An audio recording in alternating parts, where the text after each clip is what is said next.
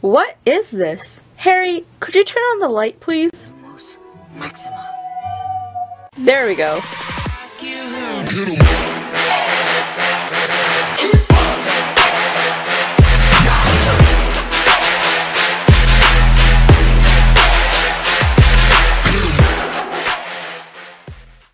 Hey guys and gals, it's Aparna, and today I'm going to show you some DIY Harry Potter room decor.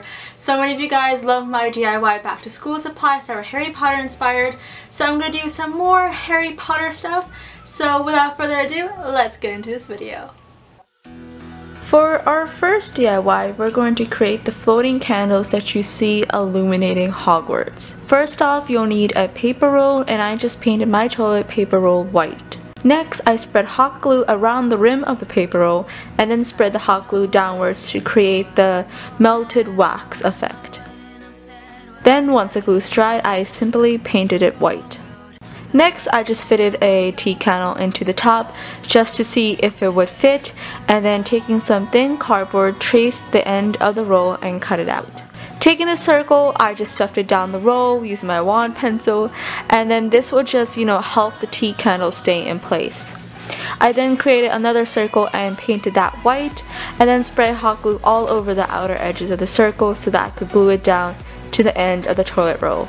And now just add your tea candle and you are done. I know these aren't floating, but because I didn't have tea lights and I actually had to use candles, I ain't gonna burn candles floating in the air. But you can make them float just using clear string and you are good to go, fam. For our second DIY, we're going to create this unique Marauders map inspired tray to hold all your Harry Potter fandomness.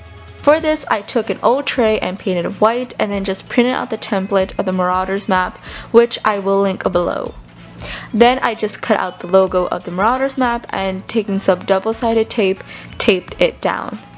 Next, I just wrote out the names of Moony, Wormtail, Patfoot, and Prongs, and let me know which name is your favorite.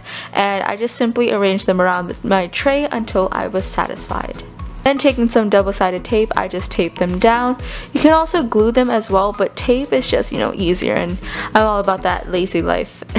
Then to really channel the Marauders map, I created the little tiny footprints that Harry saw on the map while he was hunting down Draco.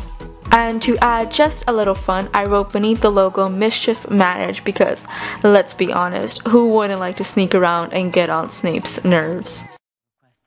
Abnormally large nose out of other people's business. Why, you insolent little... And now you're done. Add your wand, coasters, books, butterbeer, whatever to the tray. I think it's a nice addition to my room and I couldn't be happier.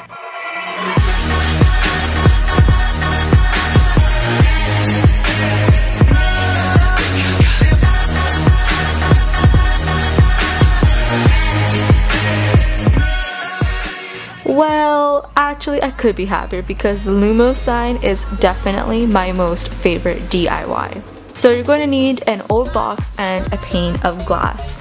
Make sure your box fits the dimension of your glass. In my case, my box was just a little too big, so I cut it down to size and glued on the fourth wall of the box. Next, to make the box look pretty, I just painted it white, but you can use black, blue, orange, whatever you want. Then I took some LED lights and just added them into my box. Since my lights aren't battery operated, I traced around the wire and just cut out a square so I could thread the lights through and plug it into an outlet. And just a little note, I just ended up cutting a bigger square because the first was just a little too small. Next, I just took some clear tape and taped down the lights so that they wouldn't move around if I moved the box. For the next step, you're going to need white tissue paper, but because I had none, I just cut out a shopping bag, and then I just pasted the shopping bag over the box and just glued it down. Next, just take your scissors and cut off the excess paper. I lost the footage for this, but I just glued on my glass pane on top and then printed out the Lumos sign. Taking some double-sided tape, I taped down the words, and the beauty of double-sided tape is that I could fix the letters if I made any mistake or rearrange them if I didn't like it. Once you've taped down Lumos, plug in the lights and watch the magic. I love this DIY and I just think it pulls my room together. Every Potterhead needs to have this light box. If not, you don't belong in Hogwarts. Like, no, you can't come in. Snape will ward you off. Always, always, always. Really? After all this time? Always. Alright, if you guys enjoyed that video, and make sure to give this a big old thumbs up and subscribe if you haven't already. Also, guys, I started a vlog channel, and by now my first vlog should be up. I'm currently in Toronto, so if you guys want to follow me on my adventures, then please do hit that subscribe button. It's going to be in the little eye right here, down below, and in the description box. So please, I would love for you guys to join me on my adventures. It's going to be such a blast. And yeah, I hope you guys love these DIYs. Let me know which one was your favorite.